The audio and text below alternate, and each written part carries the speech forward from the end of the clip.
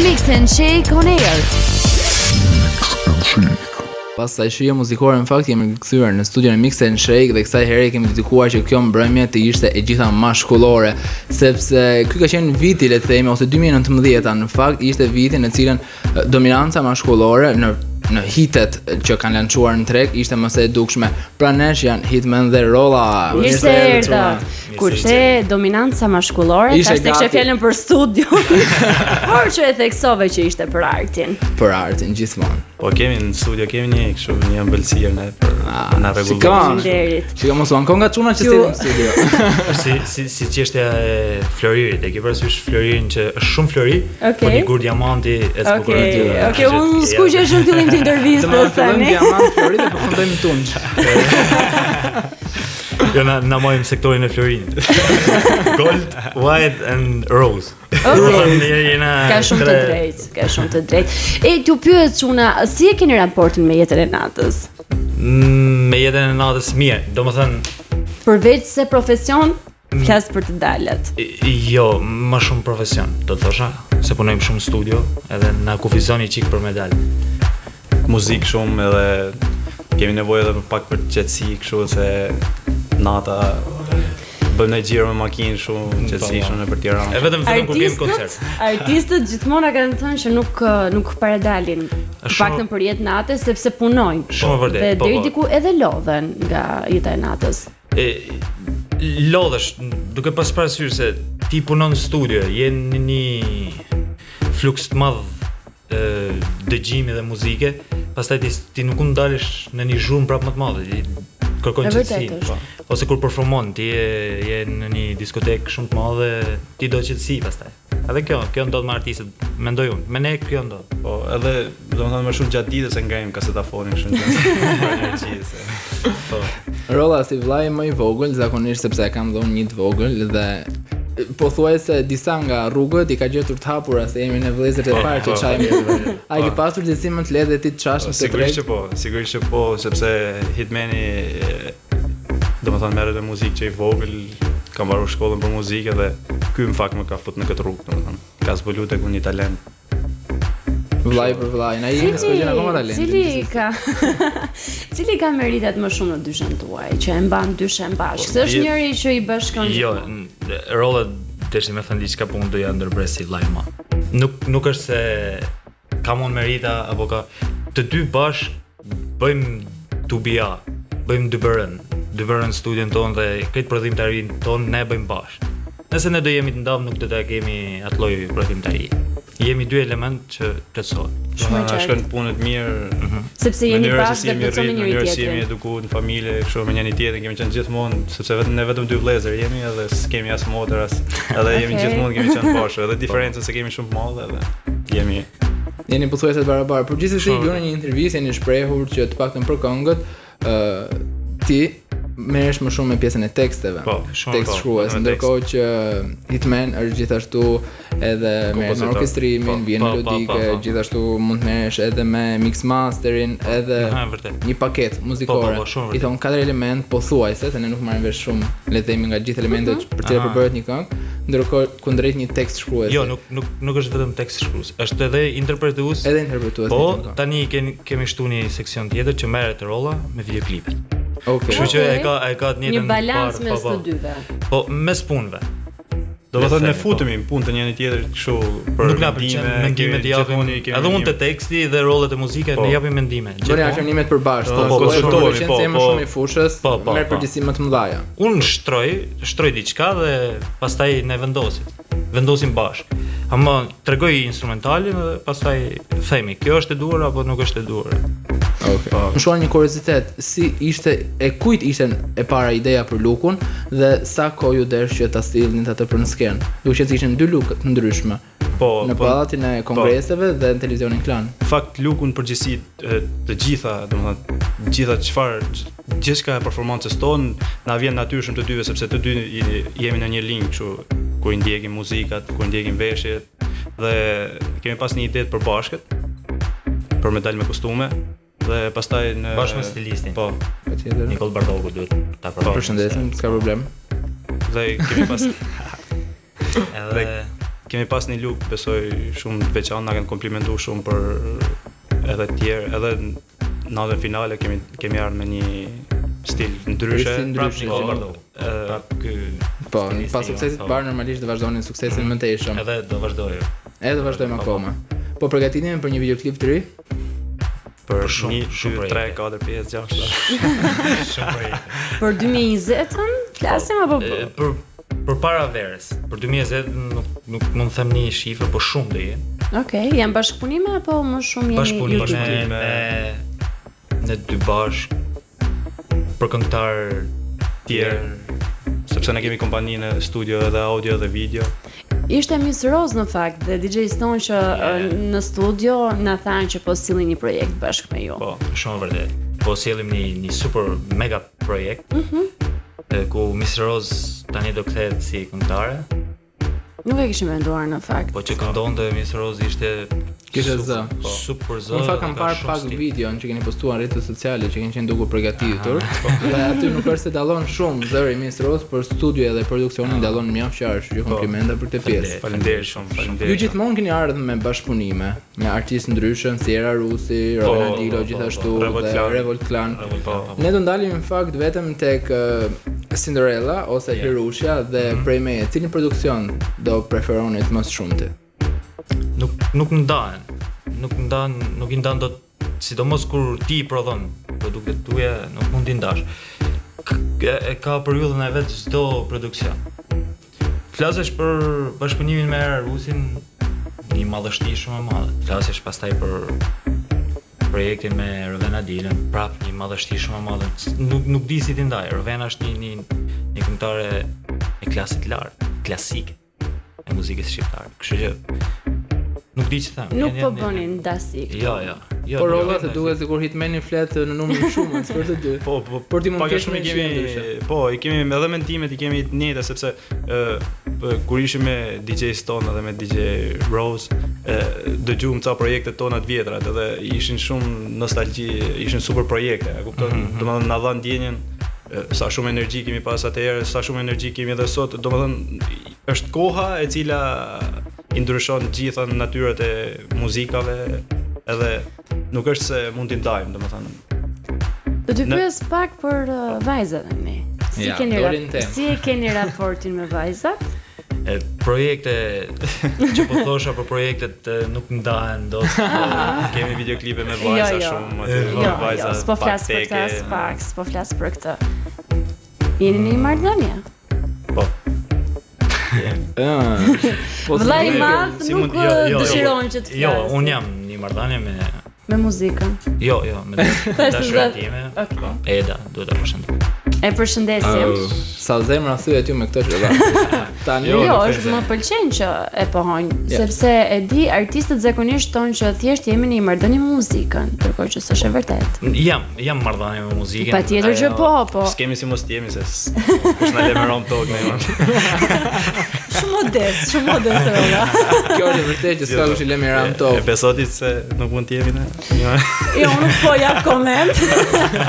Por di që jeni artist mirë, për këtë e them me siguri. Faleminderit shumë. Për çfarë për vlerësimin, se po flasim për goca tani. E kaluam tani mohabetin e vajzave. Jo, unë do të qëndroj akoma, sepse duke qenë se nuk I lejnë me ran tok, kush nga, domethënë vajzat, të cilat kanë tërheqje më të madhe, për më të voglin apo më të madhen?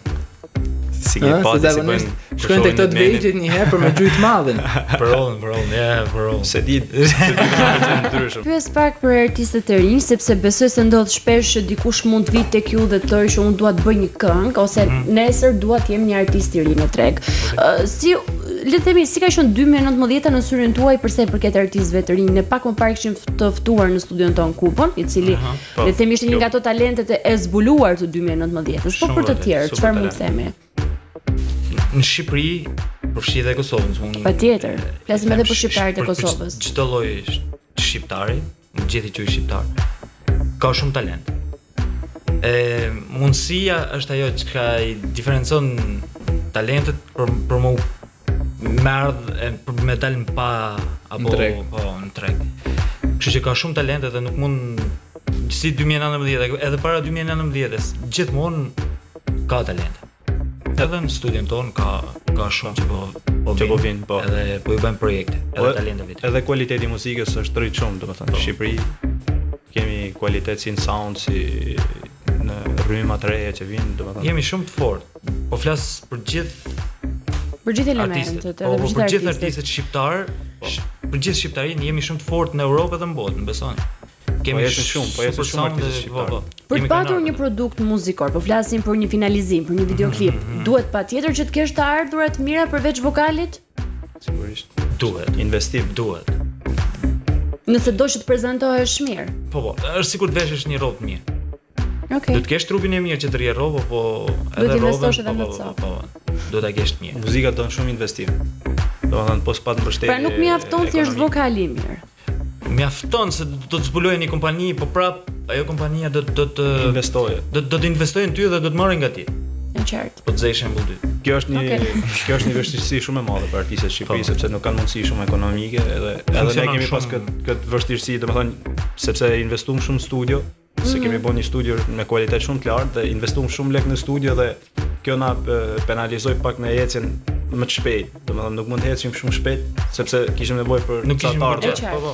Dhe me punë tani po arrim kemi shumë projekte saqë nuk kemi kohë, domethënë. Në bëhet qefi për të gjuar. Faleminderit shumë. Po cilat janë disa nga shifrat që duhen për të pasur një projekt të mirë? Përfshirë këtu ndoshta edhe klipin, varet nga kompania. Flasim në përgjithësi domethënë. Se varet edhe elementet e videoklipit. Çfarë elementi do të mbrojnë? Nëse Eraldi nesër vendos të bëjë një këngë, nuk ka as tekstin, nuk ka as muzikën, ka thjesht një ide, do të bëj këngën, do që të bëj dhe videoklipin, do dhe që të godas në treg. Sa i kushton kjo Eraldit? Të godas në treg është fakt, se është në dorën e çunave. Nuk është këngëtar. Eraldit i kushton shumë shnet. Eraldi, do të them që Eraldi nuk e bën këngën tani për tani. Jo, realisht sa mund të kushtoj për tekstin, nuk është një çmim standard, e kupton. Të lutem trombe që mos të bëj këngë. Nuk është kompani atletesh apo gjithçka që të bësh. Gjithë ka të bëj shumë elemente që ti ke zgjedh mëna. Folën për paketën e madhe, për shembull. Se ti don helikopter, ti don diçka, don femra të bukura, femrat e bukura i don nga jashtë, domethënë nuk është se kemi çmim standard, e kupton? Domethënë varet nga klipi, varet nga ideja, varet nga gjithçka. Ja, realisht. Sa dëgjimi me kemi sa Eraldi ka femrën. Po, femrën e bukur. Nuk ka ndërmendar videoklip se ka bërë del nga studio, që është vërteta.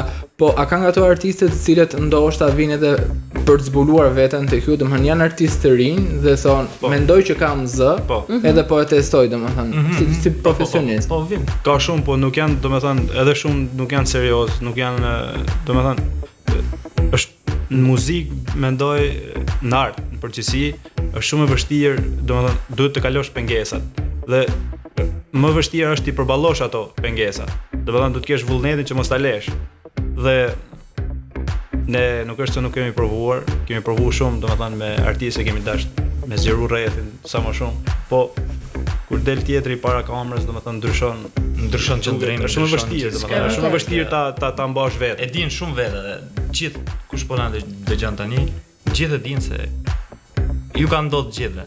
Nëse ti e ndihmon dikë, ai do të dalë para kamerave, do të barazohet me ty si producent apo si artist e këngëtar. Ka shumë që merren domethënë me muzikë. Nuk është se ka pak, ka shumë. Po vetëm pak dalin pas sepse ato përballojnë vështirësi që ju vijnë rrugës, domethënë është ata mirë njohin. Kanë respektin ndaj. Besoni në kompeticione? Po. Ju vetë morët pjesë në një të tillë, në këngën magjike dhe jam e sigurt që keni ngelur të kënaqur nga kjo eksperiencë. Patjetër, sigurisht patjetër. Do t'i le të themi sugjeroni të rinjve që duan ta provojnë veten, pse jo të marrin pjesë në këto kompeticione? Sidomos kënga magjike, Arditi. Si producent i këngës magjike, ju ka dhënë mundësinë shumë të rive. Është çmimi New Artist, siç doli Kuba. Arditi ju ka dhënë një mundësi shumë të madhe të rive. Edhe ne ishim me të ri. Gjithë e kanë kaluar pjesë, kështu që kënga magjike është një investim shumë i madh për veten tënde, ku ti mund ta marrësh thjesht me talent. Në përgjithësi gjithë show-et muzikore janë t'japin një trampolin, domethënë. Ka qenë Top Channel, ka qenë Top Festi. Super festi. Edhe The Voice për shkak, edhe The Voice, edhe The aktorët to janë shumë mirë sepse për testuar veten se në çfarë edhe krijo connection, më lirshëm i krijo kontaktet me kompozitorët, me text crewsit, Çuna ju fakt keni shumë projekte, nuk është se jeni me të rinj. Ju keni një sër projektesh nga më të ndryshmet dhe disa prej tyre kanë qenë goditës, dhe disa le të themi jo në nivelin e duhur ose siç u prit në treg. Kur çini mendoni që ka qenë vështirësia më e madhe që nuk ka qenë një projekt tamam goditës që të shënjojë dhe të qëndrojë shumë gjatë në treg, të kalon të miliona klikime. Po të qëndrosh një afat gjatë pa nxjerr muzikë, domethënë. Kjo është problemi, është krimi që i bën vetes ti. Ne kemi pas një këngë shumë suksesshme për kohën, domethënë kemi pas nxjerrë një këngë Hakuna Matata. Ezi shumë. Ajo ezi shumë për kohën, domethënë atëherë ishte këngëtarët, domethënë këngëtarët Nation 3 dhe këngëtarët e nivelit, domethënë më të lartë si emër, ishte 1.5 milion ishte këngëtari, domethënë që ishte më i suksesshëm. Në atë kohë ne shkum 400.000 klikime, domethënë kishim shumë sukses, ngjoshim kudo nëpër diskoteka këngën tonë edhe nëpër lokale edhe kudo. Po ne kom një pauzë një vjeçare aty sepse si thash më përpara kishim këto problematikat po, edhe domethënë kjo pauza mendoj është ishte fatale se të harrojnë njerëzit. Nuk ishte mirë për ne. Sidomos artistët e ri harrojnë, domethënë që qëndrojnë harres. Askush, asnjë artist nuk duhet të qëndrojnë pauzë, nuk duhet të bëjë pauzë. Ke gjithë këto artistë të cilët po investojnë miliona dhe po bëjnë muzika për ditë, a kupton, edhe ti je në konkurrencë me gjithë artistët, a kupton? Nuk thonë kot është e lehtë, nuk është shumë e lehtë, po është më lehtë ta arrish se sa ta mbash. Për më është shumë më vështirë. Po, duhet punosh fort. Sa i njohur u bë ky projekti për gjithë shqiptarët dhe sa ju njohu ju të dyve? Ndikoi shumë. Çdo projekt ka ndikuar tek shqiptarët se çdo zhurmë është mirë për artistët. Ama ky ishte një ndër projektet më të bukura që kemi pas. Një ndër e vërtetshëm. Molla kuqe. Molla kuqe, ngelet molla kuqe, ngelet molla kuqe. E kanë dashur. Unë dua t'ju pyes pak për miqësinë që keni ju me artistët e tjerë, duke qenë se ju keni fatin e mirë që të punoni së bashku dhe nuk ka më mirë se të kesh një antar të familjes edhe në biznes po edhe në art. Me artistët ekziston vërtet kjo konkurenca, le të themi që nuk e mbështesin njëri tjetrin për shkak të famës që mund të ketë një caktuar apo ka miqësi që është e vërteta dhe duket vetëm nga jashtë sikur është një luftë. Unë mendoj se është e kundërta, domethënë e mbështesin për shkak të famës dhe ato që nuk janë famshëm aq sa duhet nuk i mbështesin sa duhet. Po kjo është e keqe. Po, nuk është e mirë, po domethënë është interesi artistik i gjithë, domethënë mendoj. Po ne kemi pas ne për vete kemi marrë mbështetje nga shumë artistë. Kemi marrë mbështetje nga Rovena Dilo. Rovena Dilo ka qenë një super mbështetje dhe krijoi një super besim. Ne krijoi besim shumë të madh. Rovena parë në studio, pastaj kur erdhi në studio ajo u mahnita dhe sot është pjesë e studios tonë. Siç është DJ Stone me Mr. Rose, janë pjesë e studios tonë. E vërtet. Kështu që ka ngjyrë, kjo botë është ngjyrë, kështu që. Domethënë nga jashtë e shohim ashtu siç e shohim, po ç'është e vërteta edhe mbështeten artistët, por në fakt ne kemi marrë normalisht ka dhe konkurrencë. Si nga Rovena, edhe Era Rusi, për shembull, ka besuar projektet tona. Domethënë ne ishim 3 atëherë, erdhi Era, besoj në projektin tonë. I pëlqej. Çuna, nuk do ishte zgjidhja ideale sikur bashkëpunimet të ishin me artistë të zhanrit tuaj, duke qenë se në këtë mënyrë edhe fansa dhe personazhet në fjalë ose personet në fjalë do ktheheshin edhe në fansa tuaj? Po, domethënë mirë do ishte, domethënë që të bëjmë projekte edhe me artistë cilët luajnë zhanin ton. Po, domethënë varet nga situata, gjithë bashkëpunimet lidhen nga momenti, nga situata, nga nuk është se keni menduar gjatë, nuk është se keni kërkuar nga ana juaj këtë pjesë. Po, sepse lindi natyrshëm bashkëpunimi. Nuk është se kërkohen ndoshta. Planifikojmë, jo duhet ky artist, duhet ky, sepse në momentin që duhet ty ai artist mund të jetë duke në angazhimet e veta, realizuar një projekt tjetër, domethënë edhe Po ndoshta kanë qenë të mira këto bashkëpunimet që keni patur dikë të ndryshëm në zhanër nga ju, sepse janë dhe më interesante. Po, dhe ne kemi pas diçka shumë të rëndësishme, domethënë, nga ne. Ne kemi shumë energji në studio, domethënë. Edhe artistë, domethënë, nivelit si Rovena Dilo, Era Rusi, domethënë, janë futur në rrymat tona, domethënë. E kupton, domethënë, kanë sjellë, kanë besuar në stilin ton. Edhe për ata ka qenë një ndryshim total. Nuk u përshtat me dy të rëndë super energjik. Ama e kanë pëlqyer si stil. Kanë hyrë. Po ka qenë bukur që ta shikosh Rovenën me aq energji. Në sken, i shkonte. Rovena gjithmonë ka tentu. Po ta eksperimentuar gjithmonë për karrierë, domethënë ka pas projekte të jashtëzakonshme. Për këtë e pëlqejm shumë Rovenën për këtë pjesë. Okej, 2020 si do të jetë për ju? Jemi vetëm në muajin e dytë dhe e dim që keni shumë projekte. Bashkepunime, shumë shpejt del kënga jonë e re, sapo kena marru gjerimin. Hit-Man Rolla featuring Rovena Dilo e Eranda Libohova. Okej.